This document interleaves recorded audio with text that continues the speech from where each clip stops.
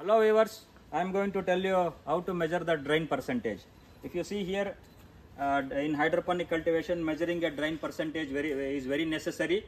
And you see here, we have kept these three bags, three individual grow bags, and we have placed one plastic gutter sheet, so that here it is the water is collected. So whatsoever the drain water that drains out from these three grow bags is collected here.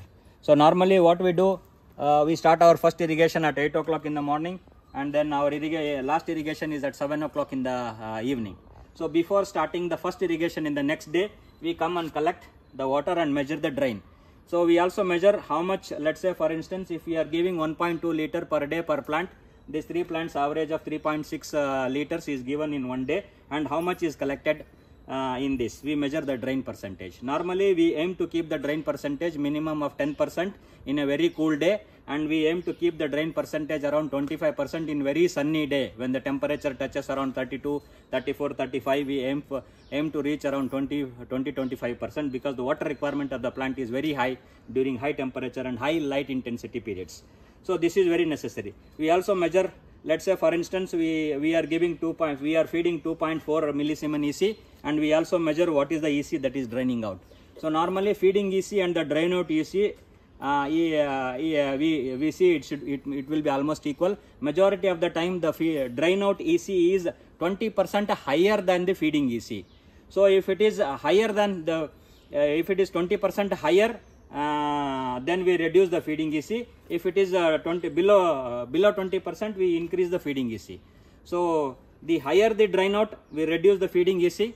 The lower the drain out EC, we increase the feeding EC. So that we know if the EC drain out EC is lower, that means the plant is in need of nutrients. If the drain out EC is higher, that means the plant is not utilizing, it is throwing out.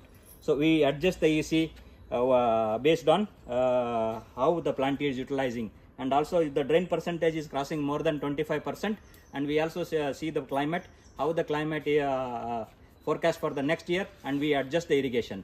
Instead of giving 1200 ml, 150 ml per cycle, we reduce it to 100 ml per cycle if the drain out EC is higher than 20%.